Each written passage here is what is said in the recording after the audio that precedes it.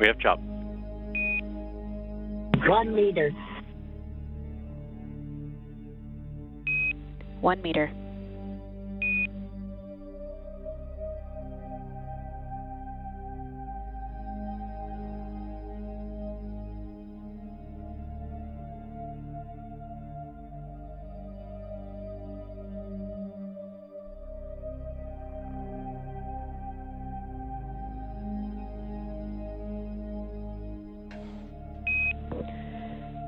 Dragon contact and soft capture complete.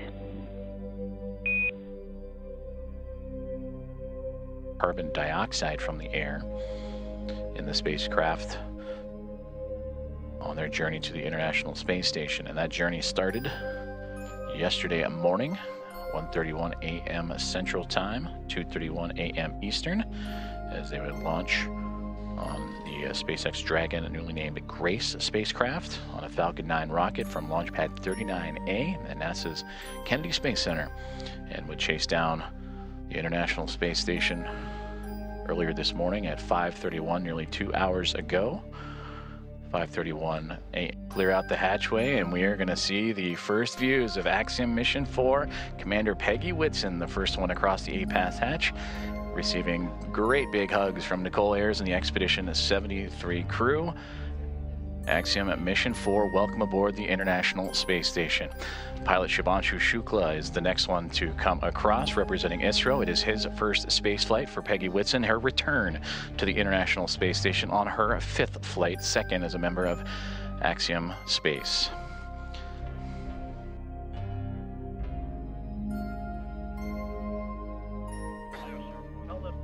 Sławomir Wisniewski of ESA, representing the nation of Poland, and their first visit to the International Space Station is next to cross the hatchway, and warm hugs all around, and applause breaking out here inside of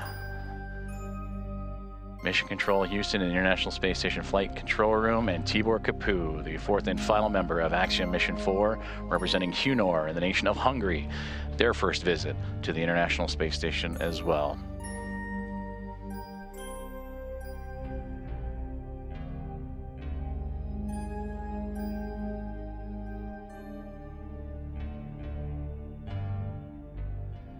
Great big hugs and handshakes across all members of Expedition 73 and Axiom Mission 4's Anne McLean and Nicole Ayers of NASA, along with Johnny Kim, Kirill Peskov, Sergei Ryzhikov, and Alexei Zabritsky of Roscosmos, and Takuya Onishi, commander of Expedition 73 and of JAXA, with handshakes and hugs for Peggy Whitson, Shubhanshu Shukla, Sławomir Wisniewski, and Tibor Kapu. And with their arrival to the International Space Station, that now makes 288 visitors to the orbiting laboratory.